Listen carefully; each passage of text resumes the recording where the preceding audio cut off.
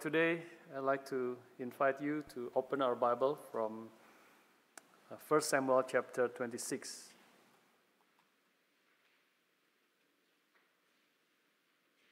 First Samuel 1 Samuel chapter 26. I invite us to take turn in reading this chapter. I will read verse 1, and all of you will read verse 2, and we take turn until the last verse of chapter 26. Okay, 1 Samuel chapter 26. I'll start verse 1. Then the Ziphites came to Saul at Gibeah, saying, "Is not David hiding himself on the hill of Hakilah, which is on the east of Jeshimon?" So Saul rose and went down to the wilderness of Ziph with 3,000 chosen men of Israel to seek David in the wilderness of Ziph. And Saul encamped on the hill of Hakilah, which is beside the road on the east of Jeshimon. But David remained in the wilderness. When he saw that Saul came after him into the wilderness,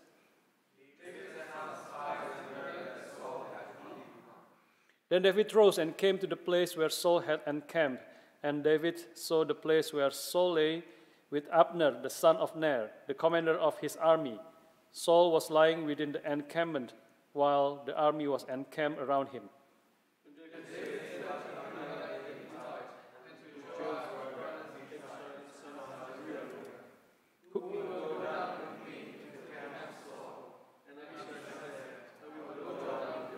So David and Abishai went to the army by night, and there lay Saul sleeping within the encampment, with his spear stuck in the ground at his head, and Abner and the army lay around him.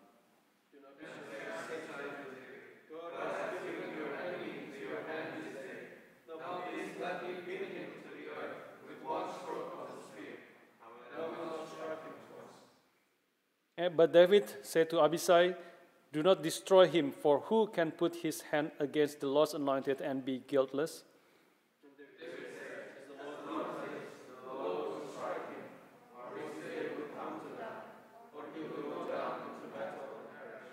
The Lord forbid that I should put out my hand against the Lord's anointed, but take now the spear that is at his head and the jar of water, and let us go.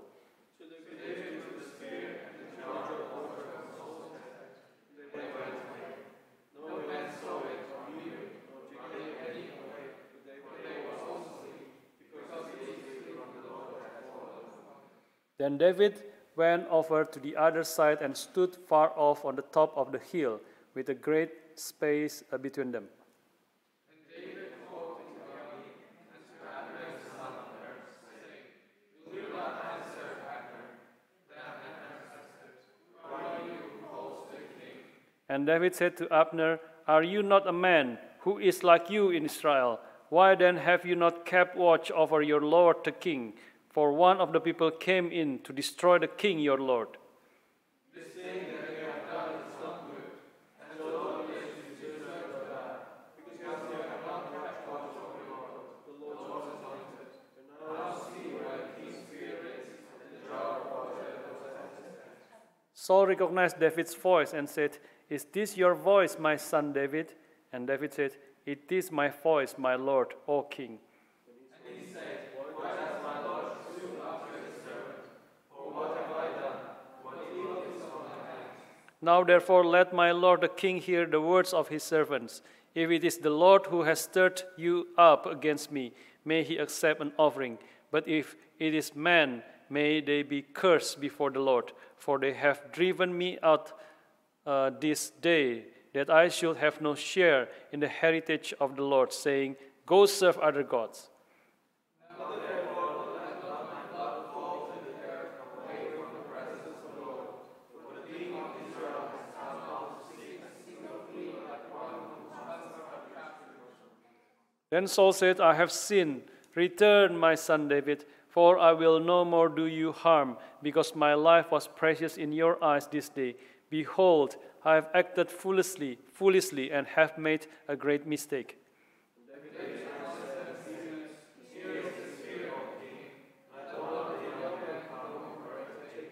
The Lord rewards every man for his righteousness and his faithfulness. For the Lord gave you into my hand today, and I will not put out my hand against the Lord's anointed. Behold,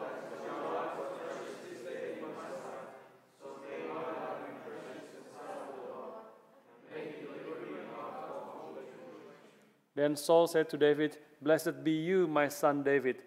You will do many things and will succeed in them. So David went his way, and Saul returned to his place. Let us pray one more time, ask for God's mercy. We have read your word, O Lord, and now we pray that your Holy Spirit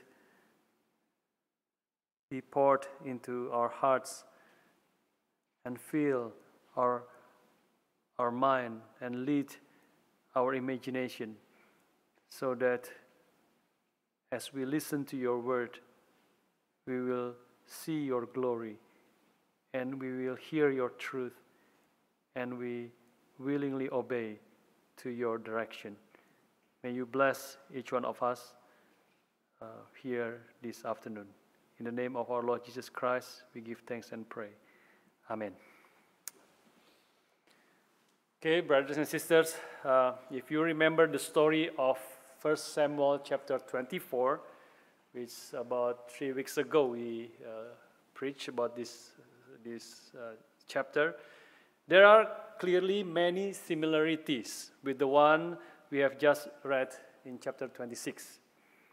The similarities are not only in the title that our Bible gives, ESV gives, David spares Saul again. Yeah, so the word again meaning that David spared Saul's life before. Probably you still remember how David spared Saul's life in the cave when he cut the corner of Saul's robe. Although he was certainly in the position to be able to cut more than just the rope. But Saul, in the structure of this, but also in the structure of the story, if you look at closely, there are many similarities between chapter 24 and chapter 26. So these similarities leads for many biblical criticism scholars to say that this chapter actually the divergent accounts of the same incident. However, real history shows that detailed similarities does not always require identity. For example, if you read the history of the church, there are quite a few stories that are very similar in many details, which is in fact telling us two very different persons. For example, the story of Saint John Colombini and Saint Ignatius Loyola. Maybe we kind of familiar with Ignatius Loyola, yeah, the name. Both actually died on the 31st of July, and they both founded religious order dedicated to the same patron. The one is Jesuites, and the one is Jesuits. Very similar name. And both Colombini and Loyola, both of these orders that they built were suppressed by the popes bearing the same name. Yeah, the one suppressed the order of the religious orders, Jesuits suppressed by Pope Clement IX. When you see the 9 is 1x. Yeah, 1x is 9. It's in the Romans. Yeah, but the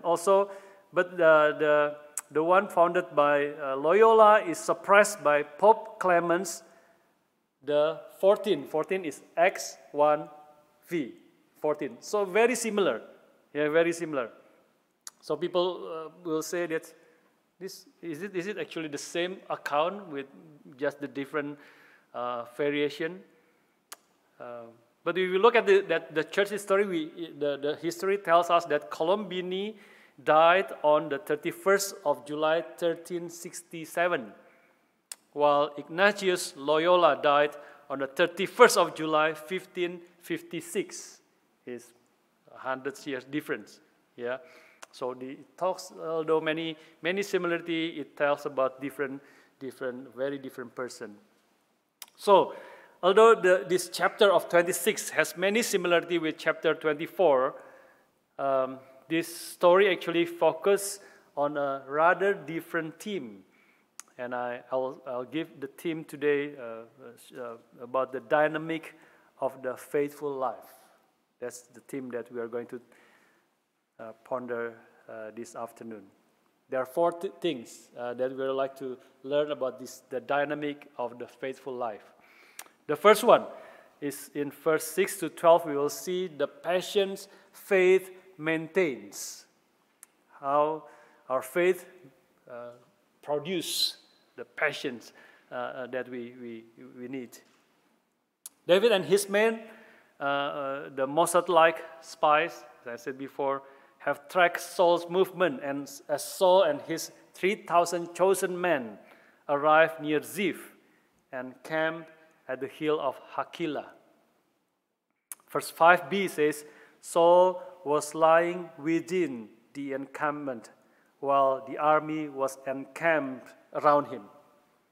You can imagine here, the guards of Saul's chosen men were protecting the king layers by layers. Yeah, maybe the outer layers, and then the inner layers, and the inner layer, even the innermost layer, is where Saul was sleeping in his tent. And with Abner, the commander of the army, sleeps beside the king. More than that, King Saul also prepared a spear stuck in the ground at his head, just in case, as the last defense. That night, or any other night, the king sleeps safe and sound, surrounded by 3,000 of his chosen men. But is he really safe? We read that David and Abishai somehow were able to stealthily enter Saul's tent. Then Abishai says in verse 8, come back to the word here, verse 8, Abishai says, this is the day of the Lord. Yeah, God has given you enemy into your hand this day. Now please let me pin him to the earth with one stroke of the spear, and I will not strike him twice. Only I need one strike of a spear, and Saul should be gone. But then David replies to him, verse 9. He said to Abishai, do not destroy him, for who can put his hand against the Lord's anointed and be guiltless? And he continued, as the Lord lives, the Lord will strike him, or his day will come to die, or he will go down into battle and perish. The Lord forbid that I should put out my hand against the Lord's anointed, but take now the spear that is at his head and the jar of water, and let us go. Here we see the same patience and restraint as in chapter 24. But it is a deeper patience and a more informed restraint. For one thing, David has learned something from his near disaster with Nabal in the previous chapter. Chapter 25, verse 38 says, the Lord struck Nabal. The word struck in Hebrew is nagab. The Lord struck Nabal and he died. And here in verse 10, David says, the Lord will strike Nagab. The same word come again. The Lord will strike Saul. So the use of the same verb may indicate that David has learned that Yahweh can be trusted to handle both fools and oppressors if he wills. Yahweh may be pleased to strike Saul as he did Nabal. But the interesting and important lesson is this. David fully believed that Yahweh will handle Saul, but he never dictates the way that Yahweh will work. He believed that Yahweh will help him, but he submitted himself to God's sovereignty to do as he pleases. Verse 10 says, the Lord will strike him, or his day will come to die, or he will go down into battle and perish, or he have a lot of imagination and he can imagine the Lord can work in many other ways. He does not dictate how God should work in his life, how God should help him in his life. This is actually an important aspect of a true faith. The faith looks to the grandeur, majesty, and ability of Yahweh, who can do in many different ways beyond our imagination. In fact, we have desperate need of this kind of imaginative faith because our minds are so sluggish, uncreative, and proud, insisting for God to work in a certain way according to our will. But if you look at Isaiah verse 40, for example, I'll read it for you. A few verses from Isaiah verse 40.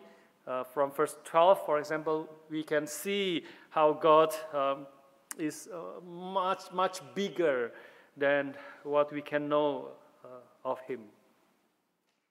Isaiah 40, verse 12, I'll read it for you. This is the word of the prophet Isaiah says about the Lord. Who has measured the waters in the hollow of his hand and marked off the heavens with a span, and clothed the dust of the earth in a measure, and weighed the mountains in scales and the hills in a balance?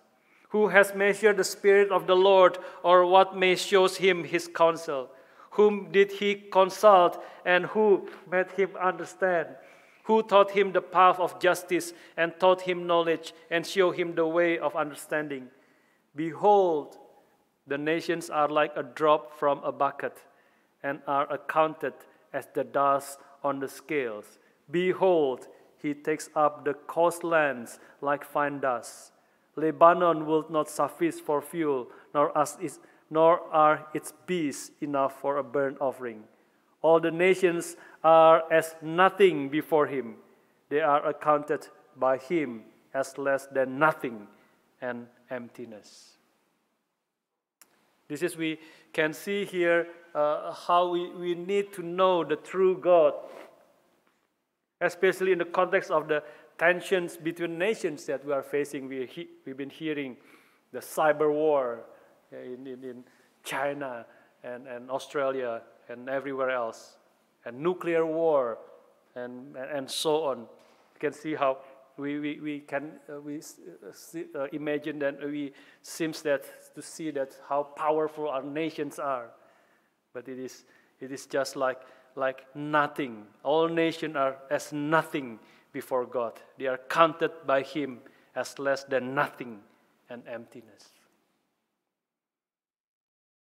You can see in Isaiah how the prophet gives us a picture of a God that we really seldom to contemplate, and therefore the God whom we barely know. Such imagination does not falsify God, but instead will help us finding him. Such imagination will not lead us beyond the truth of God, but will help us arrive at the truth of God, the wonderful, majestic, and great God beyond all our imagination. A God who can never be domesticated by our very limited understanding. On the other side, although this true faith confesses that it cannot understand all of God's way, the true faith understands what it should or should not do. Although David did not know how God will handle Saul, David understands that he should not put out his hands against the Lord's anointed. The situation is not limited to great figures of salvation history like David. Any believer will face predicaments in which he does not know how God will bring relief, but he does know what is or is not God's will for him. For example, a Christian cannot guess how Christ will bring resolution to his marital problem, but he knows that he, for instance, must not commit adultery against his wife. Christians do not know whether God will hear our loved ones, but we know that whatever God's design is good, is right for us. This kind of faith gives us patience to wait upon the Lord in whatever situation that we are facing. God's ways will frequently baffle us. They will still baffle us. But God's will is sufficiently clear to lead us in the meantime. That is all we need for the moment. That is the first point, the patient faith maintains. Then when this leads us to the second point that we read from this chapter of 1 Samuel 26. When we faithfully obey what God has revealed to us, it is often the case that God, in His grace and mercy, gives us encouragement and strength that we need. This we see from in the verses 13 to 13 to 16. As a reader's mind simply refused to be quiet when reading verse 6 to 11. How is it, we ask, that David and Abishai gained unhindered access to Saul's and Abner's location, even be able to enter Saul's tent? Verse 12 explained to us. Verse 12 explained to us. So David took the spear and the jar of water from Saul's head, and they went away. No man saw it, no man knew it, nor did any awake, for they were all asleep, because deep sleep from the Lord had fallen upon them.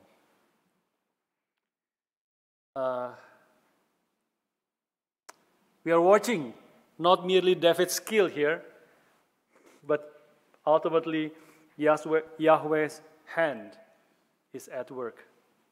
Saul is helpless because Yahweh made him that way. So David's call to Abner on verse 14 must have come like a thunder in the dead of the night, when he says, verse 14 to Abner, "Abner, will you not answer?" Then Abner answered, "Who are you?" calls to the king.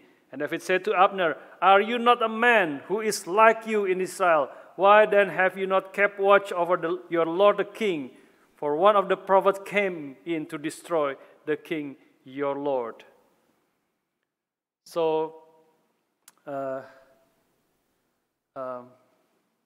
this word says that no one can protect Saul from David's hands, not even 3,000 soldiers, not even Abner, the chief commander. All Saul's men should be court-martialed and executed for failure to protect the life of the king. And David isn't joking. The evidence is damning. Look where the king's spear and the water jug are. With both truth and irony, Saul could have said, "There is but a step between me and death." It was a sign for Saul that his power is gone and nothing can keep David from obtaining the kingdom. But it is also a sign for David. David should receive it as encouragement from Yahweh that he will certainly give David the kingdom.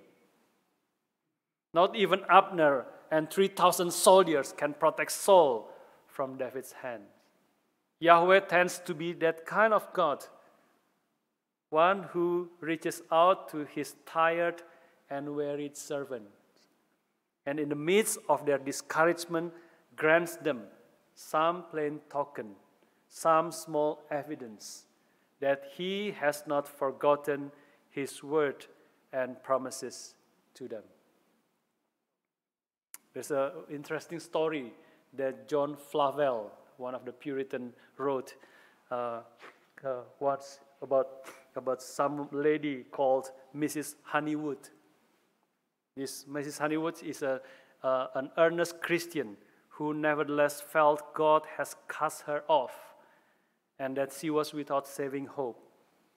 One day a minister was meeting with her and tried to encourage her by sharing the word and the promises of God. But it makes her angry, actually. She responded with anger, and it was then she took a big vase glass from the table and said, "Sir, I am as sure to be damned as this glass is to be broken." And with that word, she threw the glass vase mightily to the ground. But to the astonishment of both the minister and hers, the glass remained intact and unbroken. Surely the minister did not fail to comply the assuring sign that God actually cared for her. You should consider that little things that happens in our lives. Words from brothers and sisters, even words from your children, are some plain token to remind us that we have a God who understands and cares for us. Therefore, let us be always faithful and wait for God's grace and mercy, which will be poured out to us in our time of need. Thirdly, brothers and sisters, we should see that obeying God faithfully and receiving God's grace does not mean that we will not experience distress and struggle. That is verse 17 and 20. I'll read especially verse 19 and 20. I thought long and hard about the meaning of this verse. It's a difficult verse. What does it mean, verse 19 and 20? The word of David here, when he said to Saul, "Now therefore let my lord the king hear the words of his servants. If it is the Lord who has stirred you up against me, may he accept an offering.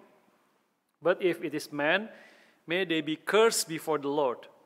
For they have driven me out this day, that I should have no share in the heritage of the Lord, saying, Go serve other gods. Now therefore let not my blood fall to the earth away from the presence of the Lord. For the king of Israel has come out to seek a single flea, like one who hunts partridge in the mountains." Partridge is just a calling bird. It's because David was calling to Abner in the middle of the night. He used that picture. I thought long and hard about the meaning of 1920. What does it mean? Commentaries surely help me to understand these distress words of David. Yeah, that's what it is. It is a distress words of David. Essentially, David is saying to Saul that if it is Yahweh who has stirred Saul up against David, let Saul capture him and offer him as a sacrifice. But obviously, David knew that it is Saul's man and Saul's own envy that made him pursue David as someone who hunts a partridge, a calling bird in the mountain. If it is man, may they be cursed before the Lord, David says. And here David expresses his distress because he was pushed to leave the promised land where the tabernacle was located. You should remember that tabernacle was a symbolic place where the Lord was present in the worship of his people. Of course, David understands that God is omnipresent, as Psalm 139, one of the Psalms of David shows.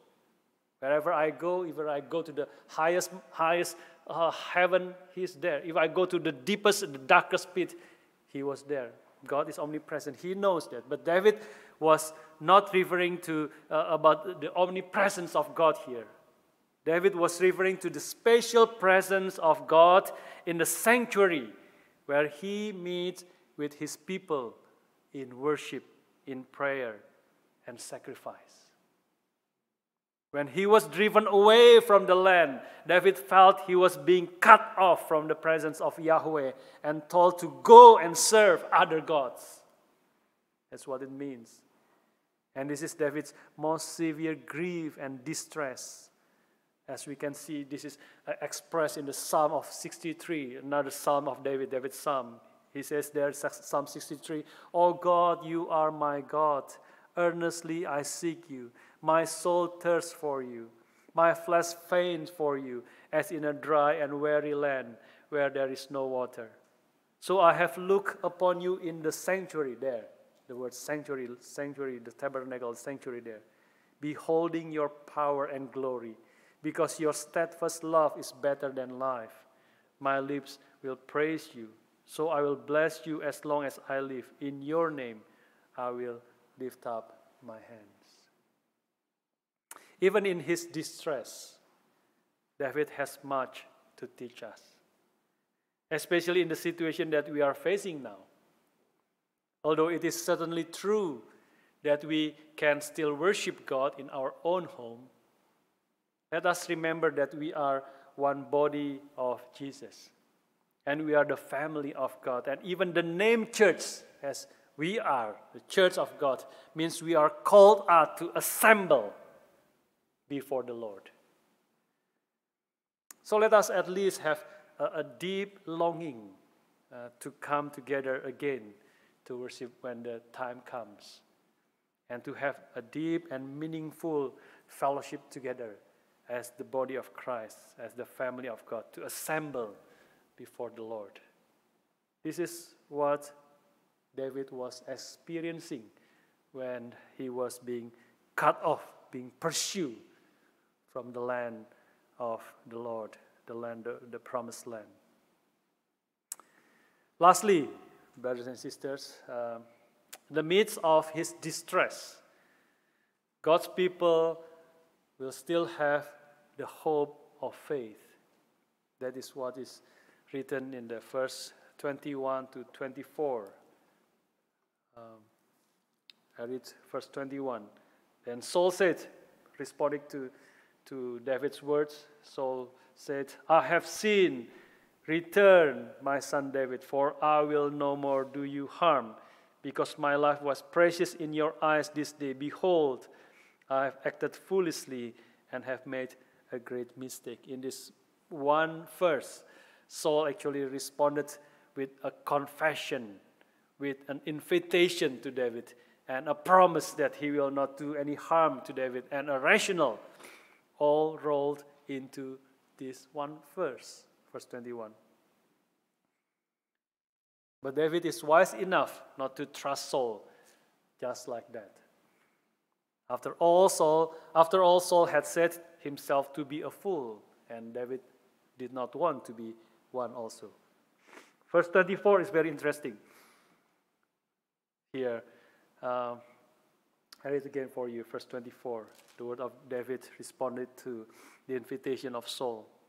David says, "Behold, as your life was precious this day in my sight, so may my life be precious in the sight of the Lord, and may he deliver me out of all tribulation."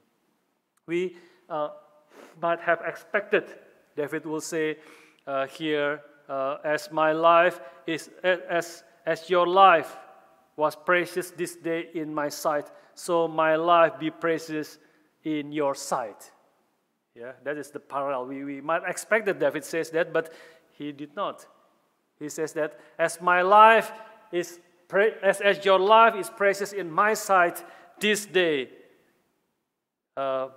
may so my life be precious, not in Saul's sight, but in the sight of the Lord. David is not looking to Saul. He's not hoping on Saul. He's not believing Saul. He's only looking to Yahweh, hoping on Yahweh, and trusting only Yahweh, who will certainly reward every man for his righteousness and faithfulness. May my life be precious in the sight of the Lord, and may he deliver me out of all tribulation. This is the hope of faith that David has, and he himself saw the time when he could turn this prayer to praise, this trust, to gratitude. When he says in 2 Samuel 4:9, this has become the reality when David says, "As the Lord lives, who has redeemed my life out of every tribulation." So in closing, brothers and sisters, we see the last sentence here. The last sentence of this chapter says, "So David went his way, and Saul returned to his place." This word could give us an impression that both David and Saul go alone in their own ways. It is certainly true in one case, but not in the other. Saul certainly go alone in his own ways without God be present with him. But David has the Lord who is determined to deliver him from every tribulation, and he walked in the presence of the Lord in all the days of his life. Coram Deo. That is the life of David. Let us learn from his life as he, in his distress, in his tribulation, he keep following God, following Christ, be patient, and understanding that God is with him all the day of his life, brings all the difference for him in everything that he do, his mission, his work, his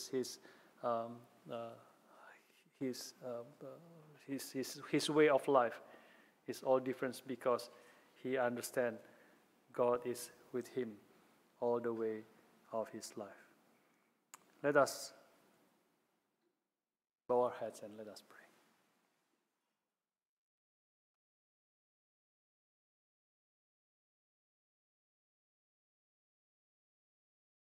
I surrender all. I surrender all to thee, my blessed Savior. I surrender all. Let us all stand together. I surrender all. I surrender all to thee, my blessed Savior. I surrender all. I invite Brother Eugene to lead us in the closing prayer. Yeah, you can.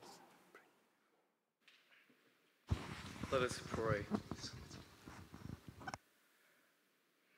Our faithful God, Father, Son, and Holy Spirit, truly you have shown your love to us, yesterday, today, and forevermore. Just as the hymn goes, "One with you we cannot die. Some men trust in chariots, some men in horses, but we trust in you. For your faithfulness endures forever, and our soul lies in your bosom peacefully and in security. Bless us and remind us of your faithful, unchanging love every day, every night. And as we ponder on your word, speak to us in gentleness and in strong persuasion of your Spirit. In the name of your Son, Jesus Christ, we pray. Amen. Amen.